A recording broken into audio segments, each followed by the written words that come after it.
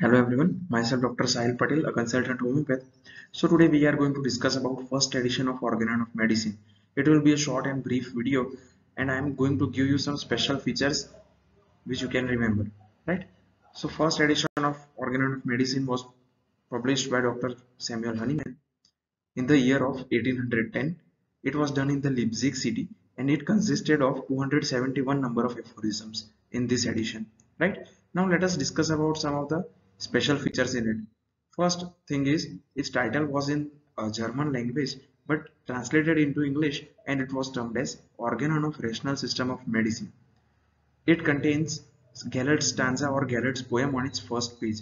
What is Gallert's stanza? It was in German language originally, but it was then translated into English language, and it means that the truth we mortals need, us blessed to make and weep, the all wise slightly covered over, but did not bury deep.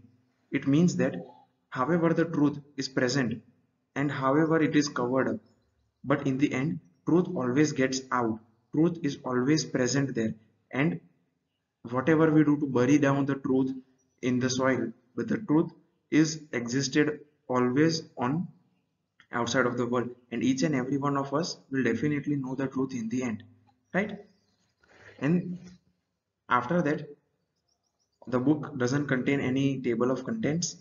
The publisher was Arnold of Dresden, as well as there is a story regarding it.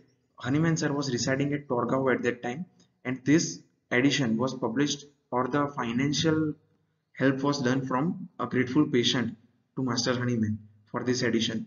And within 9 years of its publication, all the copies of the first edition of Organon of Medicine were sold.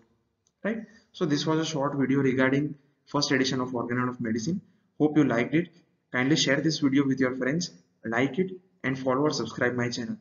Thank you.